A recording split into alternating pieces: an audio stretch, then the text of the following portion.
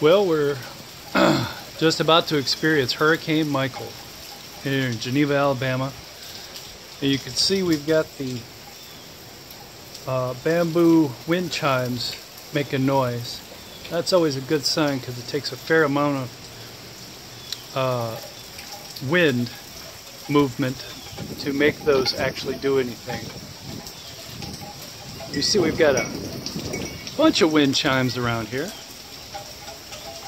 And they're all making noise. Hurricane Michael is expected to be... This is my neighbor. Say hi, Scott. Hurricane Michael is expected to be one of the unprecedented. Yeah, unprecedented. Category 4. You want to be famous? Making a video. This storm's not as it's not as big and wide as Opal, but the center of it is much stronger than Opal. So if it rides up through here, y'all be ready. It'll be a good one. We have no idea what to expect. I'm not afraid, but I'm very curious. The worst part is going to be without power. You know what I mean? That's the worst part. Power and internet. Yeah.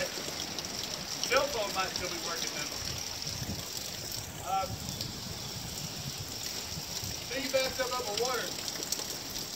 That way you can flush the toilet. We've got gallons. We've got gallons of empty milk jugs filled with water, and we filled the bathtub up, but it doesn't stay full because it leaks. So we have to... For a week? Well, I know that our church up the street, St. Elizabeth, they opened up, it's a huge gym. They opened it up as a shelter for anybody who's, you know, who needs it. There's a lot of people, our members are, some of them have trailers and stuff. And so it's going to be a lot safer in there. But you got to bring your own, you know, sleeping gear and stuff. There's no cots or anything. But yeah, fun times. A week. Do you think maybe they learned something from when Opal came and put some better infrastructure in so we wouldn't lose power? Falling over and knocking stuff? I stayed on the beach in Panama City for Opal, and we only lost power for 3 days down there. Wow. But up here, and in parts of Panama City, they're out of power longer too. But. Huh.